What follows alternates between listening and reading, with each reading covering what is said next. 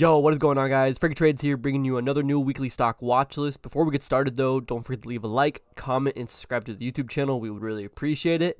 And without much more further ado, this is going to be one of the craziest weeks in a while, guys.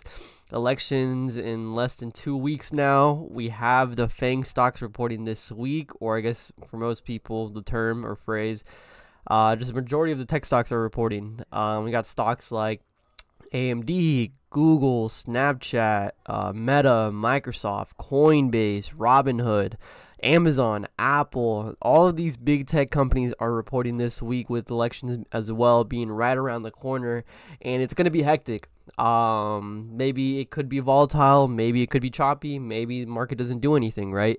There's so many angles that the market can go, and it's our job as retail day traders specifically to really take advantage of what's presented in front of us. So that's what I'm going to be doing with you guys.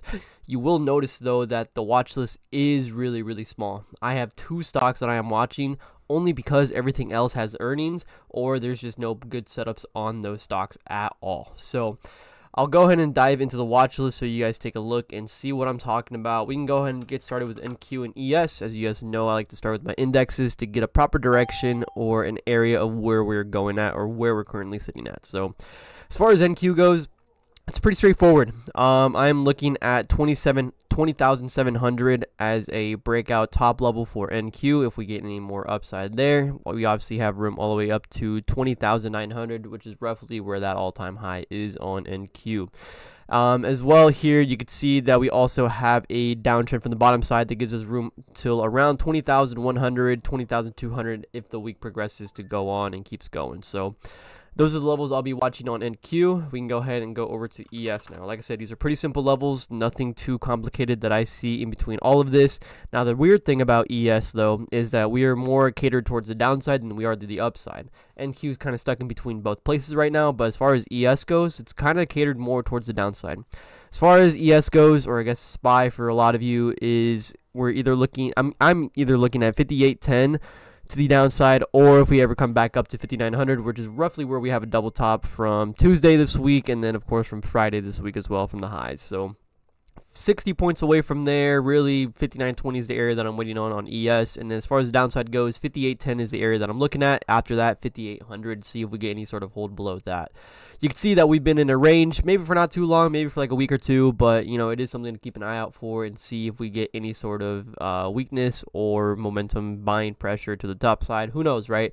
A lot of things are adding up right now for the market, and then as soon as elections and we get tech earnings out of the way, everything shouldn't, I wouldn't say be back to normal, but everything should be smoothed out just a bit more, and seeing what our future president holds and what the stock market holds along with that, with tech earnings and all this stuff. So that's ES right there. I'll go ahead and go over to Tesla now. Tesla being on an absolute tear. If you guys caught any bit of it this week, North signaled 2 crazy plays on it. Thursday, it was a 50% trade, and then Friday, 2 Tesla signals. One was around 20 to 30%. The other one was, I think, 15 to 20%.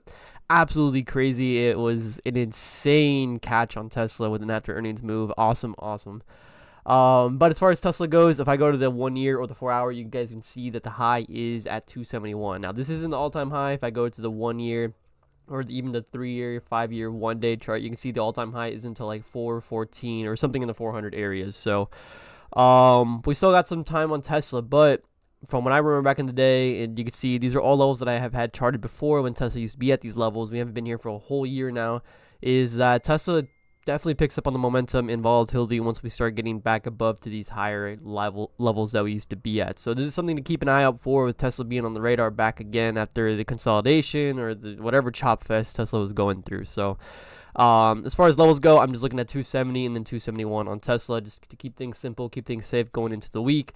This could gap up and break. Who knows? You know, it's our job to just to trade with what's in front of us. And at the current moment, with what I have lined up for tomorrow or even for the week, is this 270 level. So there's Tesla. And then last but not least, I actually have NVIDIA here. So as far as NVIDIA goes, it's a pretty simple setup. I'm not looking to trade this at all to the downside. You can see that we haven't had any strong candle closes about like below 137, 138-ish, and multiple rejections around 137, as you can see. But I'm not interested on that.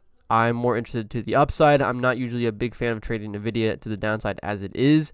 unless it's some spectacular, immaculate setup, which, you know, we only get those every now and then. So as far as the video goes, I'm looking to trade this at 144.50 and then at 145. So that is all I got for the watch list, though, guys. Like I said, there is not too much going on. There's a lot of volatility lined up, maybe choppiness, maybe we get both, who knows, right? It's our job, I'll reiterate this again, it's our job as retail traders to take advantage of the moves that are presented in front of us and not to be too busy trying to predict where the market's going to go, what's going to happen with the market. It's good to have an outlook to see what could happen, but ultimately that's not going to change your style of trading, how much you make, right? Everything is determined with how you execute with the trades and setups that are presented in front of you at your style. So but yeah, guys, with that much more being said, hope you guys enjoyed the watch list. Sorry I kept it short. I'm trying to stick to the better setups, and this is all we got. So hope you guys enjoyed the video. Don't forget to leave a like, comment, and subscribe to the YouTube channel. We'd really appreciate it. And with that much more being said, hope you guys enjoy the week and have a good rest of your weekend. Peace out.